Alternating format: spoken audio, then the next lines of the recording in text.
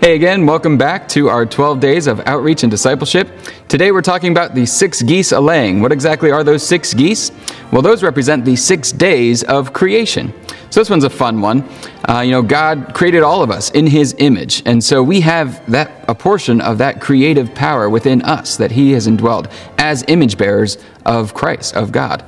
And so today we want to challenge you to think of a creative way to express praise or worship to God. You could, if you do a prayer journal, you could write in your prayer journal. You could draw something.